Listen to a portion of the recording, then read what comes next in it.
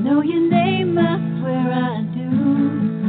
It's on the tip of my tongue. Sorry, what did you say? I've known you for how long? Your face is so familiar, but no name comes to mind. Please, can you remind me if you'll be so kind? Staring out into space, asking God to hear my case. Trying to think of all things past. How long will my memory last? Well, hi, everyone, and welcome to Alzheimer Speaks Radio.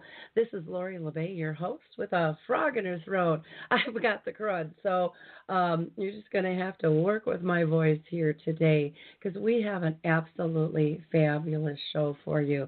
I cannot wait to have these women talk. And so I'm not going to take up a lot of time in the front end. I do always like to just welcome our new listeners to Alzheimer Speaks Radio and let you know a little bit about us.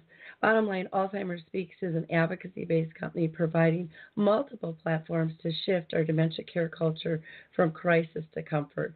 We're also known as a media platform out there because of all the different forums that we have with the website, the radio show, the Dementia Chats, the blogs, etc. We believe that by joining forces and sharing knowledge is really the only way that we're going to shift our dementia care. And having these everyday conversations are really, they're just fun for me as a host. I learn so much, as I know our listeners do, from all of you that write in and comment. So I thank you for that. At our core, we also believe that collaboration is the only way that we're going to win this battle against dementia. And I know that's working because of all of your likes, your clicks, and your shares. You see, you got us named the #1 influencer online for Alzheimer's, according to ShareCare and Dr. Oz. And that would not have happened without you just taking those few seconds to share our content with your sphere of influence. And that is so important for all of us to do because we need to know where the resources are. And today you are going to learn about some great resources and two women that you aren't going to forget once you hear them talk. They are just absolutely fabulous and one of the new phenomenons in our industry that you're going to hear more and more about. I also want to just thank again our programming team for our dementia-friendly cruise: Cindy Lazinski, Becky Watson, Harry Urban, Michael Ellenbogen, Lori Shear, and Mary Reed. It was a fabulous time, and I still have not written a detailed article on it just because of being sick, but I will be getting to that shortly. Our sponsors were absolutely wonderful to us, and so again, I just need to give a shout out to John Hopkins for sending us the 36-hour day and a loving approach to dementia care. Music for Wellness, Becky Watson's company, was absolutely fabulous. Brightview Senior Living, who sponsored the book Cruising Through Caregiving by Jennifer Fitzpatrick. The American Senior Magazine, Anita Jader, who was our photographer, Free to Go Mobility, the Art Kit, the Dementia Handbook, the little book for Alzheimer's caregivers, the calendar cards, and Memory Cafe directory, along with memory joggers, Care to Plan, Call Alert Center, and 15 Minutes of Fame by Trin Rose Seeley, and the Footprint Idea. These people were absolutely fabulous. They understood our concept and jumped right in with it. And again, we are looking forward to doing some more dementia-friendly travel in the future, so we will keep you posted on that. With no further ado, I want to introduce two fabulous women that I was honored to meet when they came to Minnesota. Cathy Braxton is the Chief Education Officer of Silver Dawn Training Institute, and she has worked in the aging industry for over 20 years, managing memory care units, directing activities programs, doing case management, support group facilitation, and in-home care. She has completed all of her coursework for her master's degree in health psychology and is a published author and blogger for the Chicago Tribune. Welcome, Cathy. How are you today? I am great. Thank you so much for having me today, Lori. Well, I am excited to have both you and Tami on the show. So let me go ahead and introduce Tami.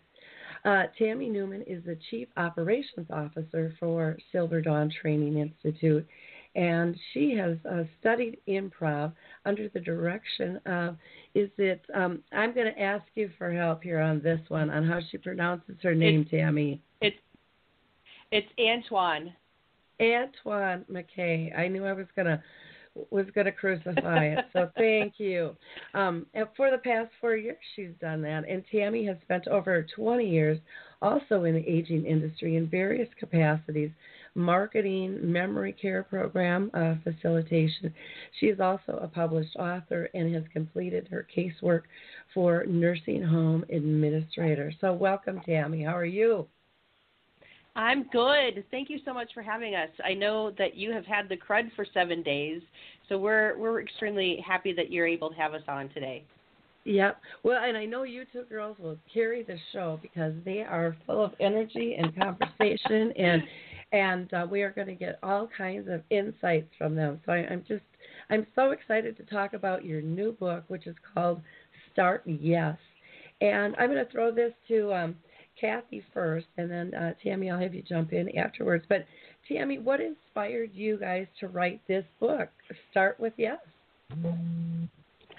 So what inspired us to write the book? So with Tami and I collaborating for almost 4 years now, what we constantly saw as we talked through creating content for caregivers is that there was nothing out there that was simple and easy to attain that could meet everybody's needs, meaning anybody in a family, from the children all the way up through the adult children in a family, that would also transcend to work with professionals.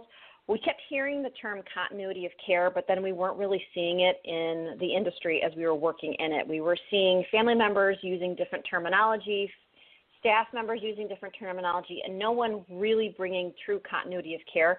So what we felt was most important was bringing together something that was simplistic, easy to attain, something you didn't need to memorize, and that could be applied with any person, regardless of the type of dementia that they're living with, or really any person at all.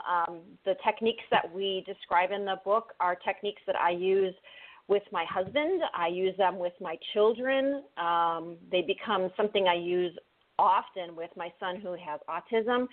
So we felt that it needed to be more of a communication concept that would create that continuity of care rather than a script or a large manual. So that's what motivated us to start to put this Start with Yes book together.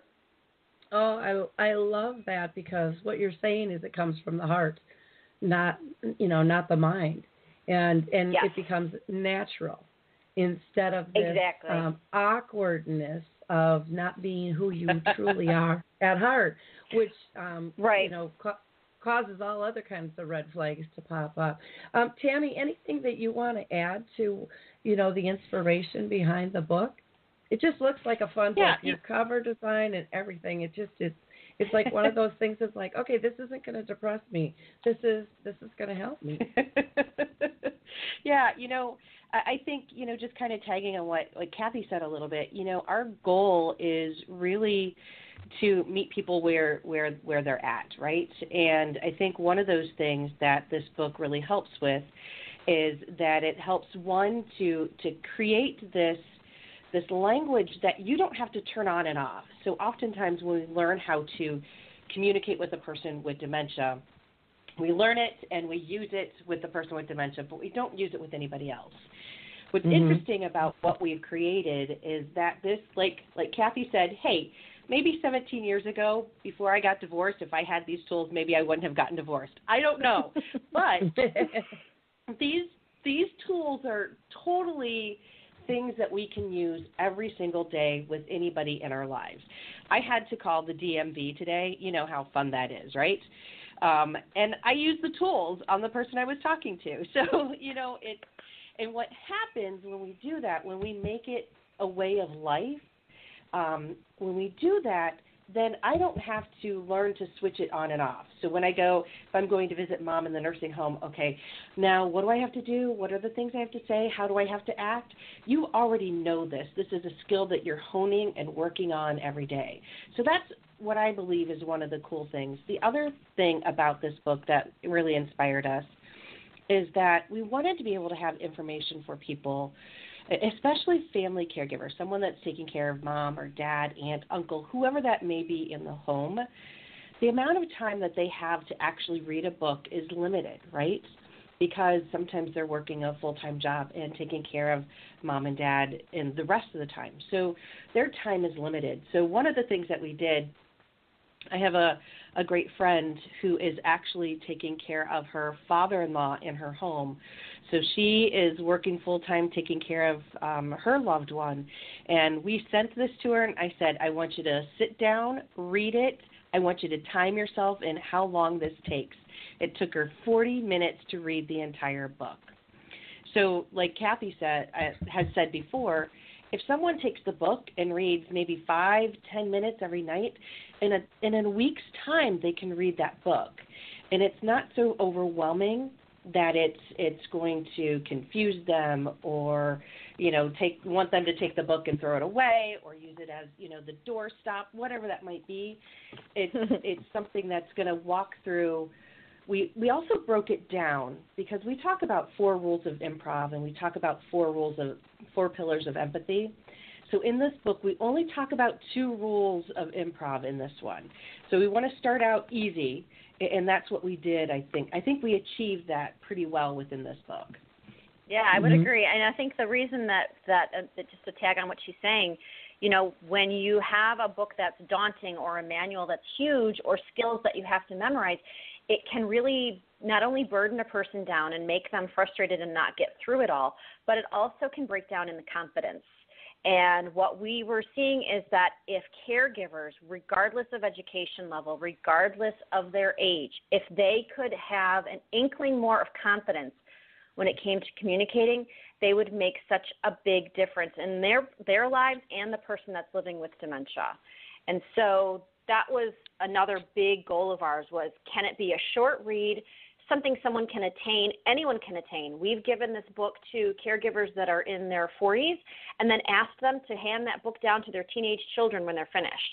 Because this common language, if we can build it within the home structure and then we take it out into the world, we use it if we visit the nursing home, we use it when we visit mom, when mom comes to visit us.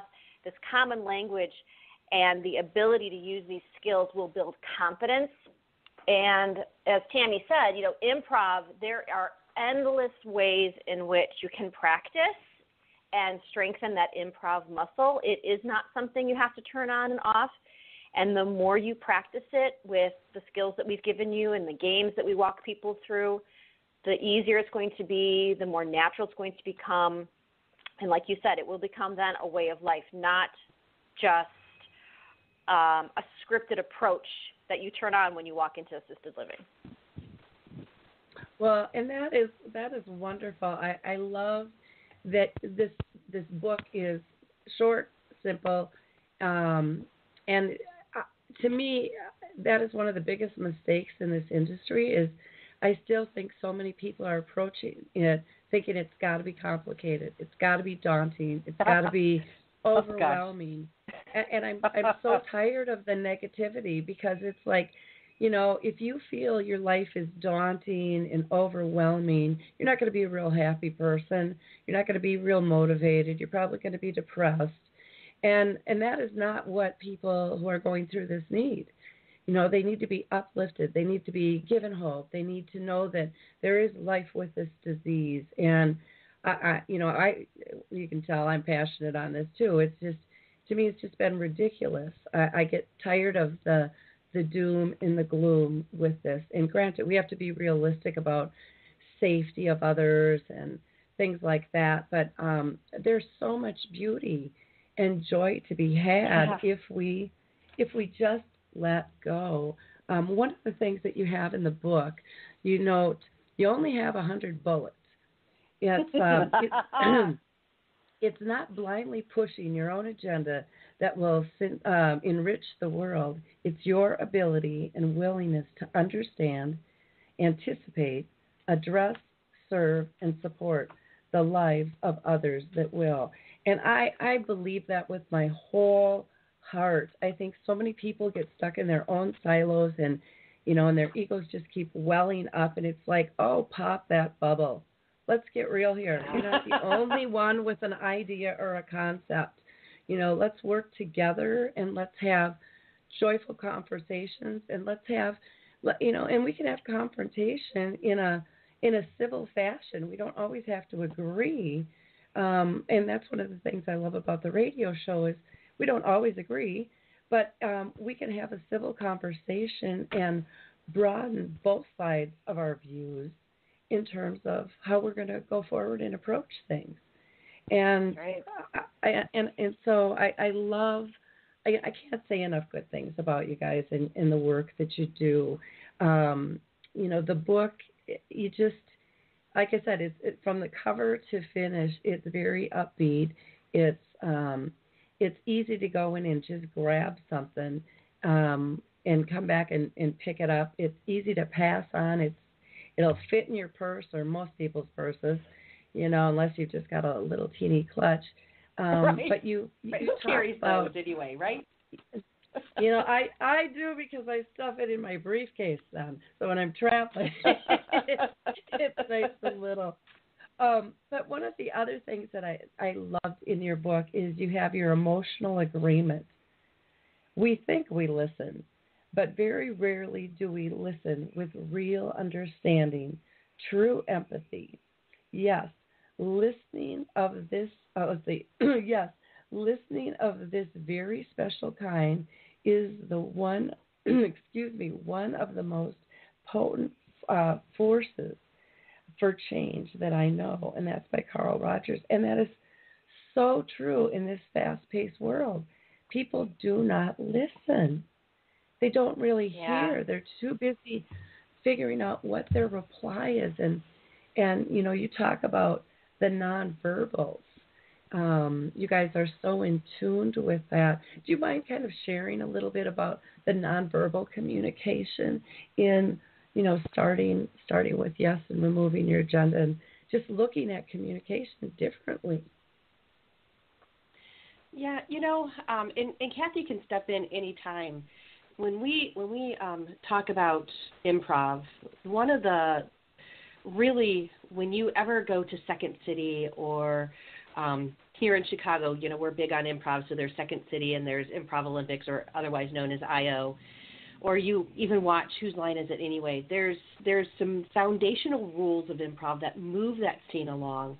And there's one that anybody that, has gone through their midlife crisis, they know this one rule, they've taken it home, they use it all the time, right? And it's called yes and. It's simple. It's 2 words. And that's where, to me, the beauty of this comes about. 2 words. Yes means to be in agreement, and means to add something to it. So we're not talking about denying. We're talking about being in agreement. And then we break that being in agreement down, and we break that down into different ways you can be in agreement. So, like I tell our classes, you can simply be in agreement by saying, awesome, rock on, that's so cool. Any way that you say that you can be in agreement verbally, right? That's a verbal agreement. And then I always talk about, the next one we talk about is being in agreement physically. So that's where body language comes in. So I can be in agreement with someone just by the way my body's positioned, and that helps me to get into the world of the person with dementia. So there's so many different layers to the body language. And the more I learn about it and the more we research about it, the more I love it. And it's always been the one piece that I love so much, because as a person with dementia starts to lose that ability to express themselves with words, they're expressing themselves in other things. We refer to this as reasonable reactions. We refer to this as just using their body language to express what's going on. So it's us being able to really interpret what's going on in a much different way. So it's one, reading their body language. Oftentimes, to me, body language is also a gateway to connection. So, I look at, there was a resident that I had in a memory care community, and she was someone that walked, and she walked and walked and walked, and she in her previous life walked a lot. And our staff at the time, at the place that I used to work at, they're like, we're having so much problem, we can't get her to sit down to eat. But they would go and they would grab her to take her to lunch, right? So what would happen there is what we would term a reasonable reaction. She'd be really upset because someone just grabbed her out of her walk, right? And when I look at that, me walking down the streets of Chicago, somebody grabs me, what am I going to do? I'm going to take that big purse that I have, and I'm going to hit him over the head. Reasonable reaction. Mm-hmm. But when I would go and I would start this walk with her, I just went and I used body language in that sense. I just went and I walked with her. I walked with her at her pace. Her and I would just start walking together. It connected us, right? And then I would slow our pace down. We were still connected. We really weren't talking much. She would talk a little bit, but it was words that didn't necessarily make a sentence, but I continued that conversation. In whatever her face was showing me, was she showing me happiness? I reflected that back. Was she showing sadness? I reflected that back. So it was a way for me to connect with her, right? And then as I slowed her down, as we walked and I just slowed my pace down, I would start being, I'm hungry, rubbing my belly, smelling the air, all those kind of things.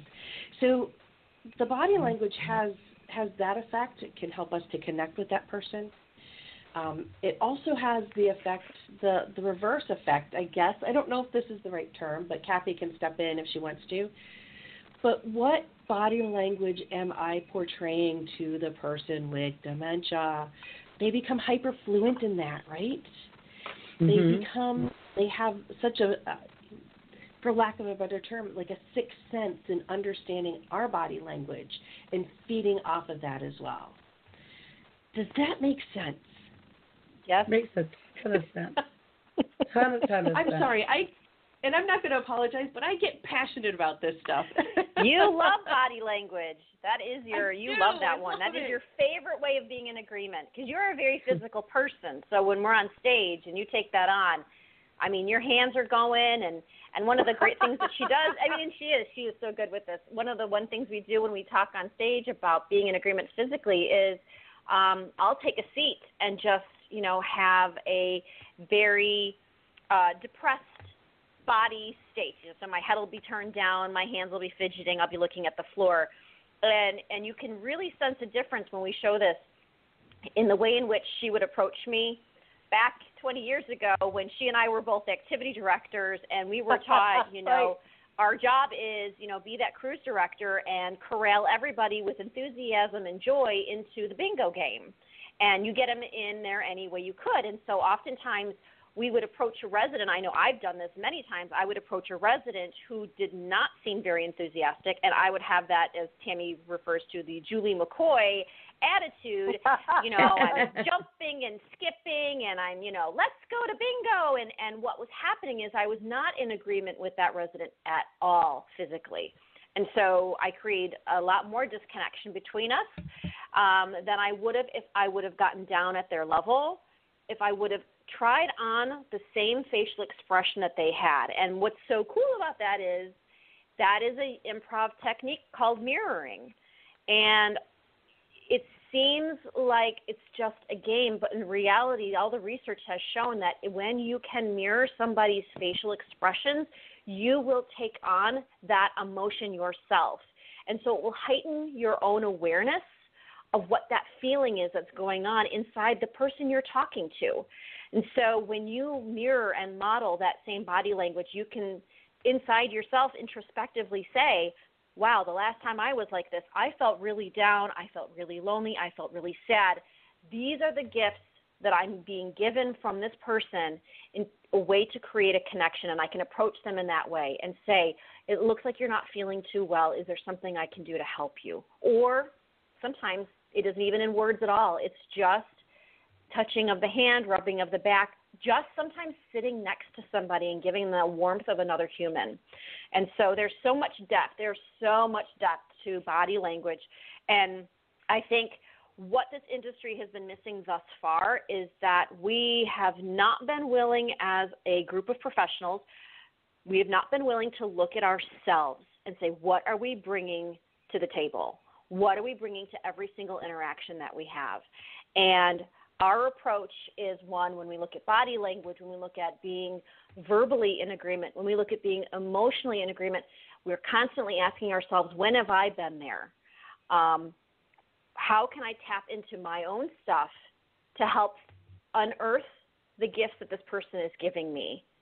And it's not that hard. It's just being introspective. It's just being aware of what we are bringing to the table and how our reactions, how our responses affecting what a person who's living with dementia is feeling and putting out back. Because as Tami explained, when you have a staff member who just pulls somebody from a walk, and then we care plan that they're becoming disruptive and they strike out, well, we're missing a huge piece of the puzzle here, and that huge piece of the puzzle is us. Because what caused her to react that way was us and our approach. And so we need to continually be in check with ourselves. And that is, I think, what makes us very, very different from other models of care that are out there right now, is that we wholeheartedly believe it needs to be an introspective approach. We need to be looking at ourselves constantly, and it's not a selfish thing at all.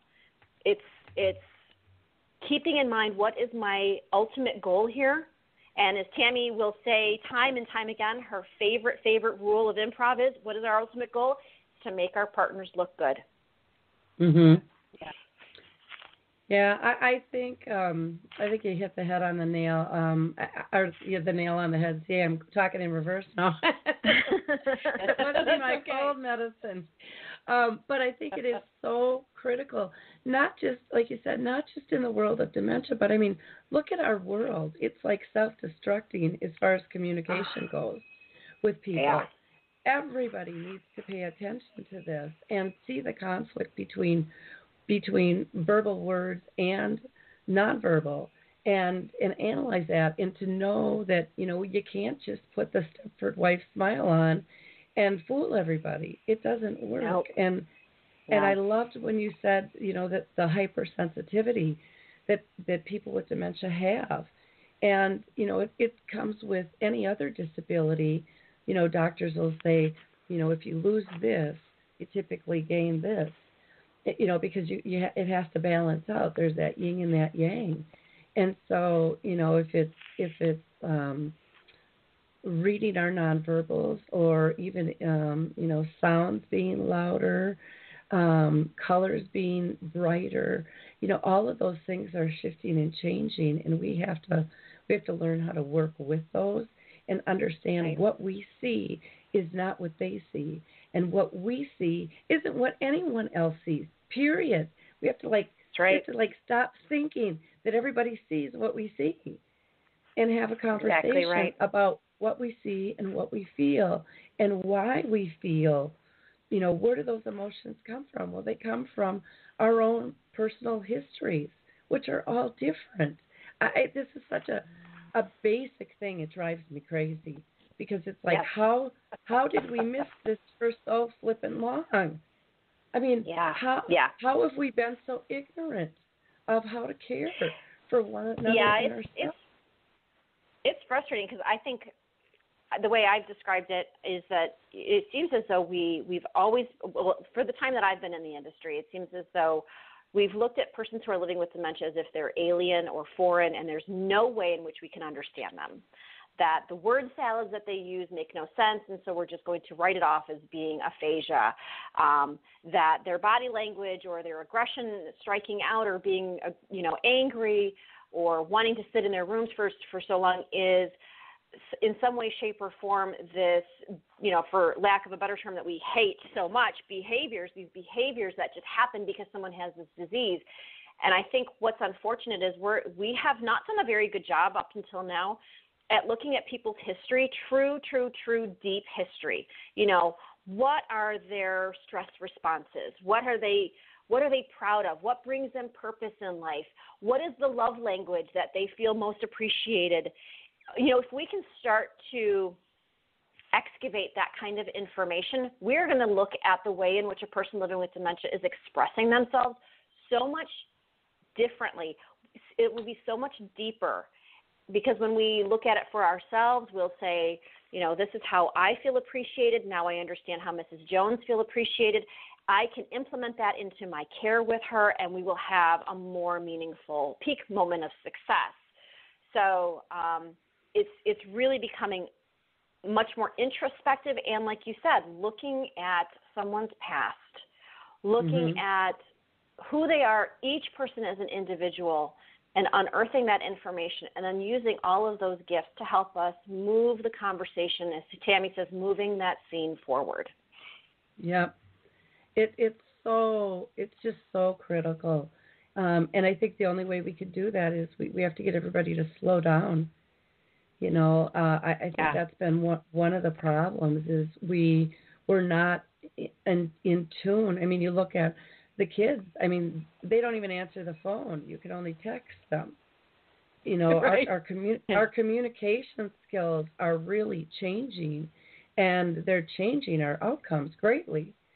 And we've got to get a handle and understand what is happening and how to leverage the best set of skills to communicate, so that we can, like you said, move that scene forward and get back to living in some form of peace instead of this drudgery and this turmoil. And even we talk about the words that we use, the caregiver versus care partner, care companion. It sets us up, and there's so many of those in the industry too that we have to stop using. We have to stop calling things behaviors and looking at them as reactions or looking at them as signals, to something's wrong. I need help. People don't act out just for the heck of it. Most people really just don't act out for the heck of it. That's exactly right. Their goal is not to make your life miserable, but yet how many families dealing with dementia think they're doing this just to get back at me? Yep. They're doing this, and we hear that all the time. Yes. And it's like it has nothing to do with us. It has nothing to do with us, and yet sometimes it has everything to do with us. Exactly. I think it has sometimes everything to do with what did we do just before that happened that made mom get angry or strike out, or made dad, lock himself in the bathroom. It has nothing to do with us, and yet everything sometimes is we have to start looking at ourselves. We really, really do. Yep. I think that is great advice, and how we go about getting people to make that change. I personally believe is, as speakers and trainers, we have to show some vulnerability, that it's okay. And that's one of the things that I like about you guys in the way that you work, is you're very real about your situations, and, so open in terms of conversation, and to not embarrass anybody or not shame anybody, or not overcomplicate it, and get to the core of, and tell me if maybe you'll disagree with this, but I think we have to get to the core of the feelings, because the feelings are kicking our reactions out, and our reactions can be good, bad, or ugly, interpreted by others as that. But to me, all of our reactions are really coming from our emotions, if we know it or not. And sometimes we stuff them, and then we explode. And, right. And that doesn't change because you got dementia. But we forget how alike we are, because we've been told forever we're so different. Right. We often talk with with our students about stress reactions. So, the fight, flight, freeze. There's another one called fawn and sleep. So and the reason we talk about this is that stress response or that stress reaction is hardwired. That's from birth hardwired in you as to what your stress responses are going to be. So, for example, I am a fighter. I will come out swinging. It may not be with my fists. It may be with the nice, beautiful words that kind of flow out of my mouth, right? So it may not be pretty, but it's there. They may not be pretty. And it's interesting as we've talked about this and learned more about it. I've watched me, and I've watched myself when I'm under stress, and how quickly I can, on a dime, that stress kicks in and I fight. Right? And then it's like 5 minutes later, I'm like, oh, wow, that I just did that. But I have no ability to stop that in that minute, right? When I'm under that stress. And the reason that we think this is important is that, like you said, just because a person has dementia doesn't mean that their stress responses are going to be different. So how important is it for me to know that Mr. Smith is a fighter just like me? So if something stressful happens to him and he comes out swinging, I know why he came out swinging, right? So maybe I said something, did something, and his stress response is to swing. Now, Cathy's stress response, she's a flight risk. She's going to fly out of any situation. She's going to haul herself up in her room, right? Yep. So let's think about that. Just think if she has dementia at some point in time, maybe she's going to be with the resident that's in her room, and that's not a behavior. It's their stress response. So we need to take all these things and look at them and look deeply into the histories so we know that when something happens, okay, Mr. Smith was under some stress. I think he didn't like it that we changed his day of his shower or whatever that might be, so he started to fight. So it's important for us to see those things, look at the emotions, because you're right.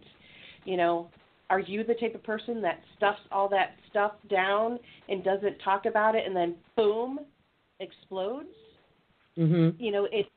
I think it's important for us to look at all those facets, and so we can build such an even better, beautiful personal history for someone. Yeah, I think what's cool about this is in improv, we refer to that as the gifts, which is such a positive way of looking at what someone's giving us instead of terming it a behavior. And I think what's interesting is that when we look at a behavior or behaviors that people term behaviors, it's a gift of expression to us that we can take and move on forward. Of course, I had a beautiful thought, and it's completely escaped me at this moment. But yeah, I mean, it's just a different way of looking at it, because are we care planning against nature? That's a question we keep asking ourselves constantly. We have students ask us, oh, well, we had to care plan this or we had to care plan that. And when we start to just excavate, and it doesn't take very long, a 5-minute roundtable discussion on what someone termed a behavior that they had to care plan, and we start to just look at it, we start looking at stress responses, we start looking at the stressors in the environment, body language, the way two people were interacting, something that happened outside of someone's room that they interpreted. Then all of a sudden we can look at things and go, are we just care planning against what nature has already set in our bodies as our instincts? And how effective is that? We had a student say to us in one of our classes, so what you're telling us is everything opposite of what we've learned thus far. And we turned to her and we said, and how has that been working for you so far? And she's like, got it. Okay.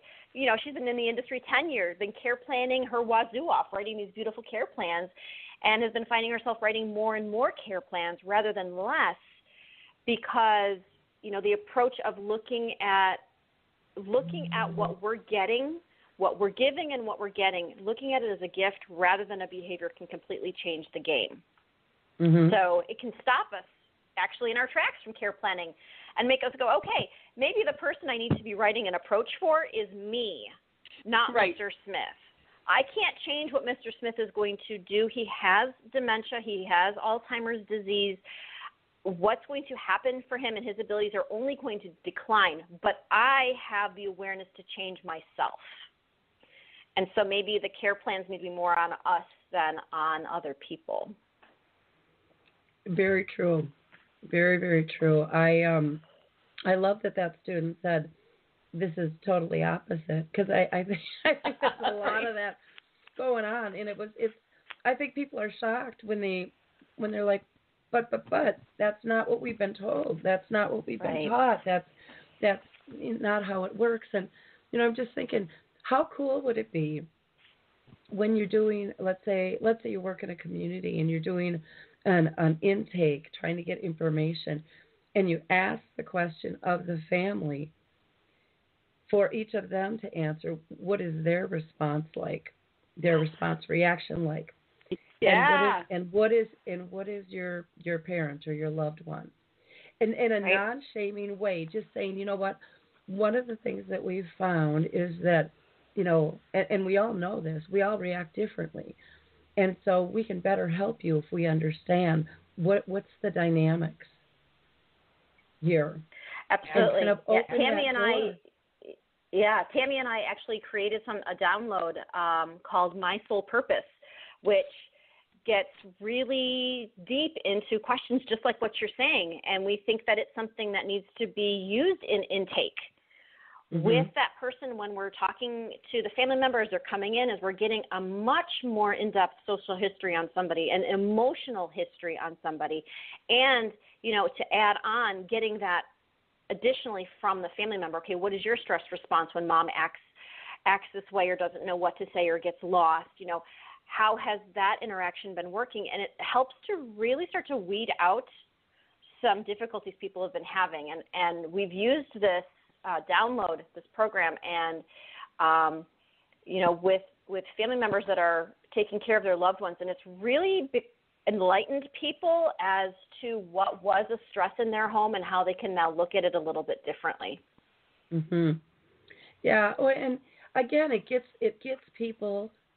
It gives them permission in a safe environment to look within, because people don't look at that stuff, and that's the critical mass of how we communicate and what can we control or what can we change, to communicate differently. So I love that. What was the name of the tool again that you said you had?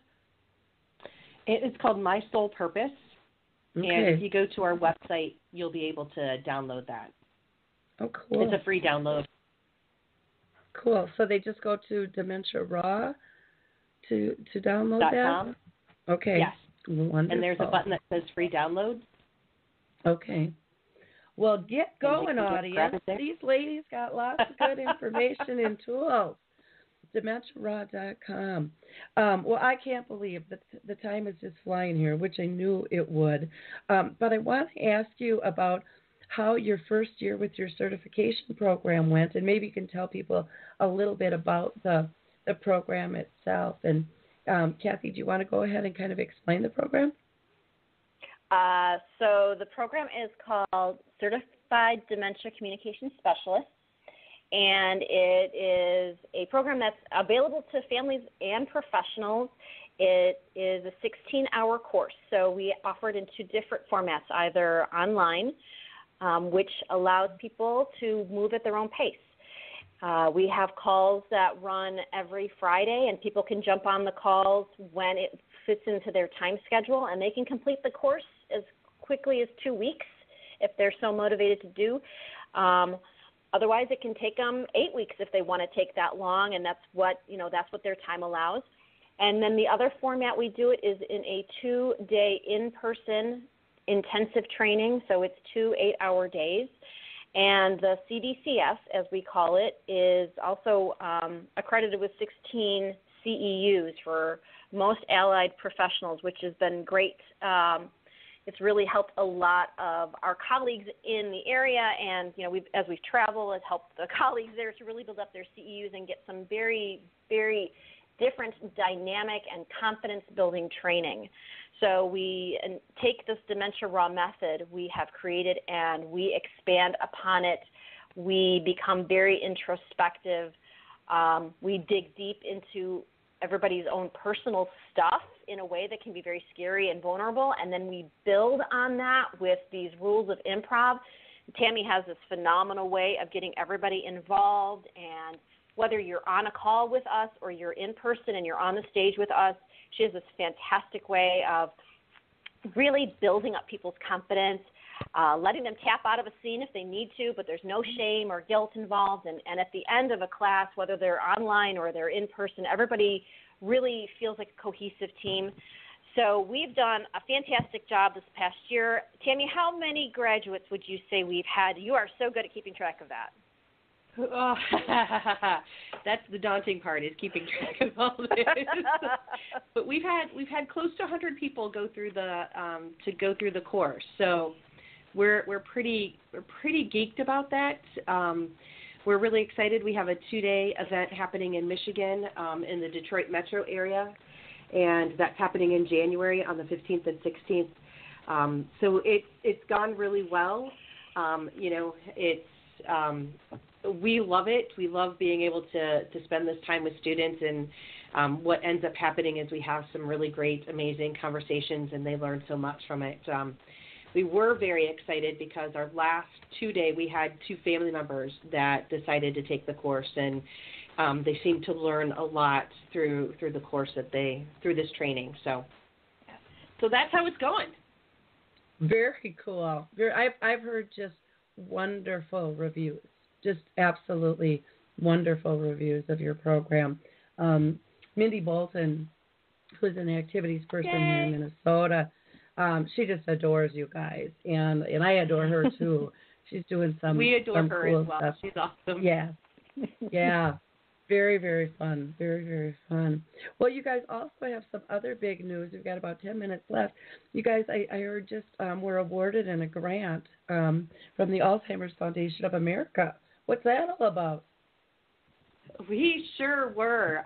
We applied for a grant, and we were totally surprised. They announced it at it was from the Alzheimer's Foundation of America. They announced it at the Concepts in Care tour date in Chicago in October, and totally surprised us. And if you know anything about me, I express all of my emotions through tears. So I've got happy tears, I've got sad tears, I got silly tears, you name it. So, of course, with that surprise announcement, I became teary. But we were super excited. That's very exciting. We're really, really, really honored that they believe in us so much, that they believe in what we're doing, and we really wanted to be able to create a program that is specifically for family members. So this is what that grant is going to allow us to do. It's going to give us the opportunity to create something that's just for family members. As we're putting this together, and it's all based on the Dementia method. It's based on the things that are in our book. But what we're working on too, not only will this be an online version if some families would so choose to do that, but it will also be in a in-person version as well. And we're working out some kinks with this, but we're also looking to work with some home care companies where it will allow the family member to go and do the training, but a home care worker will come into the house and take care of mom or dad while they're at the training. So we're working out some of the kinks to be able to provide that service for them so that they can get that needed training, because I think that's what is so difficult for someone to go out of the home to get that training is, what am I going to do? How can I arrange my schedule? That type of thing. So we're just starting to work on that. Our goal is to roll out the online version in January. The in-person version is probably going to roll out closer to February or March as we work with different companies to be able to bring this out to everyone. And I think the other exciting piece for us in regards to this is it will give us the opportunity to work with some other really interesting organizations as well. So, I foresee that we'll be able to really work jointly with some groups that provide some really fabulous services. There's an organization in New York that we would love to work with, and I think this will be a great program to work with them on as well. That's wonderful. Well, in the Alzheimer's Foundation of America, they're just a wonderful, wonderful organization. And I think what, this grant is so needed to get to those family caregivers because, people are lost. I mean, this disease keeps growing. More families are impacted. And, we've got to get some sanity in the game here with people and give them the support that they need. And so I'm really excited for you guys. This is just absolutely fantastic. So kudos to you and kudos to the Alzheimer's Foundation for recognizing the work that you're doing and the value that it has and the impact that it has for not only those trained but those living with the disease.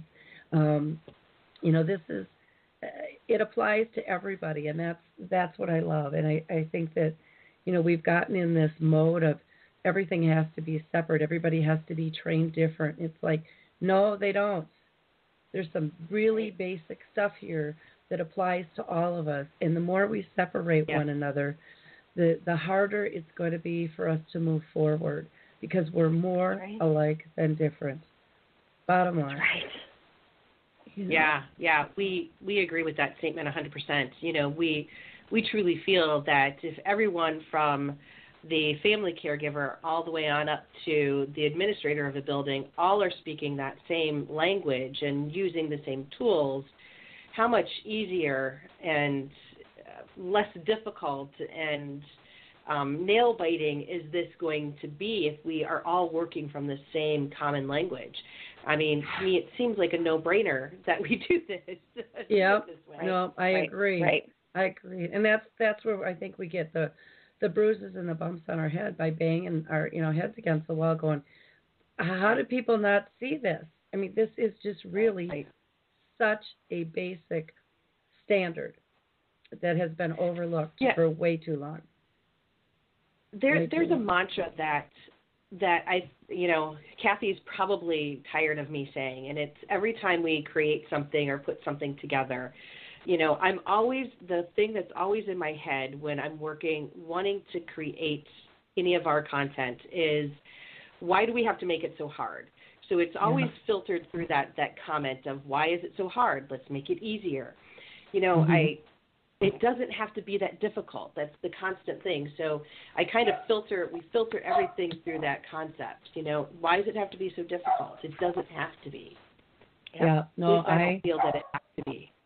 No, I totally agree with you. And, when I speak at stuff too, people are amazed at the simplicity. It's just like, really? And I can remember. Those are 3 words I can remember. That's a story that makes sense to me. So I can apply that because it's practical. And that is so key. So people, you have to go get their book. Start with yes. And what is the best way for people to get your book? Is it through your website, through Amazon? What would you recommend?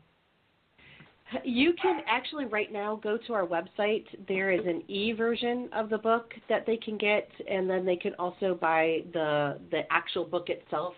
So if you go onto our website, and I know for sure if you're at dementiaraw.com/programs, you'll see a picture of our book on the right-hand side, and there's links right there to the e-version and to the book itself. It will soon be on Amazon. That will happen probably within the next 4 weeks, but I will also have links on our website once it gets to Amazon. Yeah. Okay. Wonderful.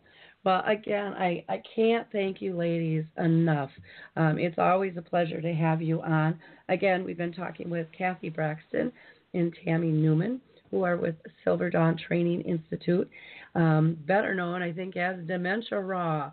And they just have such great great information, insights, and training programs you just don't want to miss out. The easiest way to get a hold of them would be through their website at Dementia Raw, and that's just raw.com, dementiaraw.com, or their phone number is 219-649-1732. That's 219-649-1732. And don't forget, they've got a Facebook page, so just in your search bar, put in Dementia Raw, and go in and like them, and heck, you won't like them, you'll love them. So you're gonna want to follow these two. So again, thank you both. Any last comments, Cathy, from you? Oh man, I don't know. It's been a lovely interview. We really appreciate you giving us the time to really expand on our egos even more. Because we really like to do that. We love talking about ourselves. It's always my favorite thing is hearing my own voice. So I just appreciate you giving us the time, and I love that everything that we've been talking about, I hear you agreeing, and I can almost visualize you nodding your head that, this can be simple, this can be attainable, this can be done, and it doesn't have to be all doom and gloom. And that's exactly how Tami and I feel. There's a way to look at this where we can put a positive spin on things, enjoy the connections that we can make when we can make them, and make this a way of life. Exactly. Tami, how about you? Any last words? Yeah, I'll do the marketing side of this but I just want to let everybody know, if you go to our Facebook page every Tuesday at 2:00 Central Time, so in 4 minutes, that's right. Every Tuesday we do a Facebook Live, so we talk about our concepts. People will send us situations that they're working on, and we'll work our concepts through them. So like you said, we're not about doom and gloom. We're about really trying to help people work through this in the most simplistic of ways, and we'll share those ideas with you at 2:00, and sometimes we're a little corny. So, hey. Yes, they are. Wonderful. Well, again, thank you both so much for your time, and I wish you the best of luck in the future. I'm just so thrilled that I was able to meet you in person, and if our audience, if you've got the opportunity to meet these two ladies in person, well worth your time. And I think money spent if you go to their training as well. So again, thank you so much. In wrapping up, I just want to give a shout out also to my Dementia Chats experts who are all living with dementia. I just appreciate them so much for their honest, authentic voices. And if you haven't listened to those interviews, they're all free and on our website at alzheimerspeaks.com. You can also, on our site, download some helpful tips for communicating with someone with Alzheimer's as well. Just go to alzheimerspeaks.com. And if you have any questions or comments, please feel free to reach out. We love hearing from you. Thanks so much, everyone. Bye now.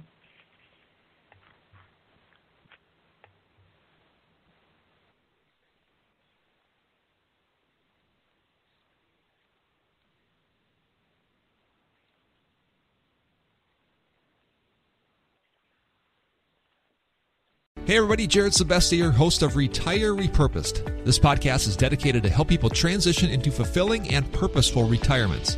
Retirement is a big life change. In fact, the two most dangerous years of a person's life are the year they were born and the year they retire. Few people could just flip the switch from working a career 30 or 40 plus years, retiring on Friday without methodical steps to living what we call a repurposed retirement. To listen now, search Retire Repurposed on your favorite podcast platform, Senior Resource, or Life Audio.